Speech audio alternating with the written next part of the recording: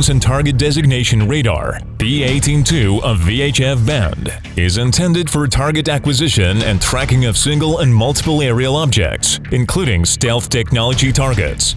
It coordinates measurement in range and bearing and feeding the interfacing external objects with radar data.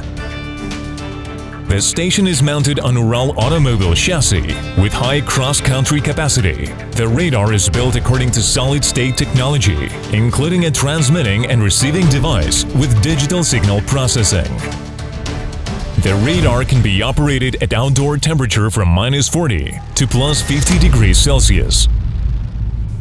The radar can be powered both from the industrial network and from a diesel generator with 100% redundancy. The radar unrolling by a combat crew of 6 persons takes not more than 60 minutes. The radar station uses 2 scanning modes with speeds of 3 and 6 revolutions per minute. The radar is capable to detect and automatically track air objects of various classes, including unmanned aerial vehicles, in the zones of clutter and airborne moisture targets. Reliable acquisition and tracking of targets under heavy interference environment is implemented by dual-frequency probing mode. The limits of radar in range detection of aerial objects are 5 to 330 kilometers. The radar performance specifications are favorably distinguished by high accuracy of coordinates measurement, high resolution, and high jamming immunity. To protect combat crew, the radar is equipped with remote operator's workstation that allows remote control of the radar at a distance of 500 meters.